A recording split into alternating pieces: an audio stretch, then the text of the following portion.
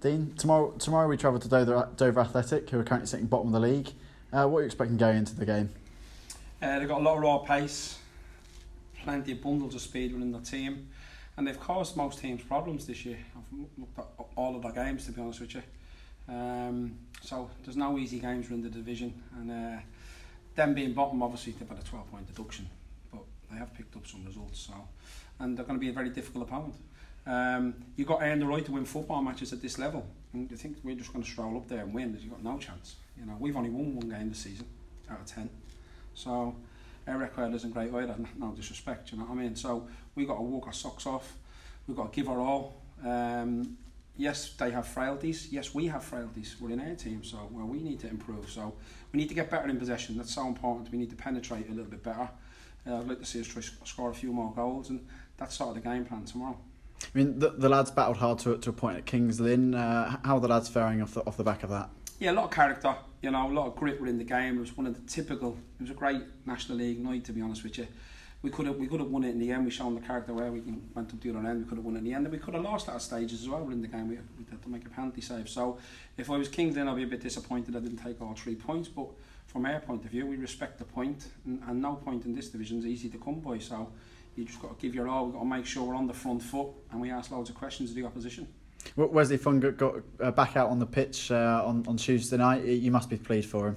Delighted. He's been out for 10 months, you know, he's been out for a long time, and we just got to manage his minutes now, you know, because there'll be a lot of sort of euphoria from his point of view. We've just got to make sure that we keep his feet firmly on the ground and we manage his minutes. It's so important. We've had to do that with a few players. Ideally, you pick the same team every week and you don't have to make many substitutions, but because we've had so many players not have full pre-seasons, coming back from injury, we just got to manage people's minutes so we can, you know, have longevity within our team, and make sure the team starts picking itself as soon as possible. Have you got any team news for the fans ahead of tomorrow's trip? Yeah, this is some disappointing news. Adam Marriott's got a dead leg, which is quite frustrating. And Donis Vasilou extends his loan at Beaconsfield. So we've got a couple of niggles, a couple of injuries around the place. So, but you're going to get that. This is what happens within this division. You travel all the way up to Kings Lynn. Like I say, it's a brutal evening, and people pick up little niggles. But it's an opportunity for someone else to come into the team, and hopefully they can do the business. We've created a few openings in the last few matches, but haven't quite scored quite as many as we would have liked. What needs to happen for that to change?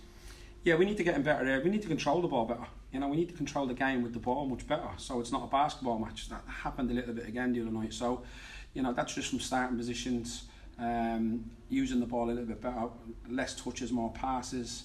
And then we can find people like Ephron, people like Powley, people like Hawley. They're creative players. We need to feed them as much as we can. So that's sort of what we've been working on the latter part of the week. So hopefully we can penetrate the game plan tomorrow. We should be backed by a good number of Bees fans down on the south coast on Saturday. Well, we've got to give them something to sing about. I say that every week. It's so important that we've got to get on the front foot. Before we do anything with passing the ball, we've got to walk our socks off. You know, we really have to get on the front foot, get after the opposition, make as many tackles as possible in their half, and hopefully we'll earn the right to pass the ball, and hopefully we can come out away at Dover with 3 points. Like, and we thanked our support the other night, fantastic support by our supporters. It's a long way to go on a Tuesday night, and we know Dover's a long way to go as well, so hopefully we give them something to sing about.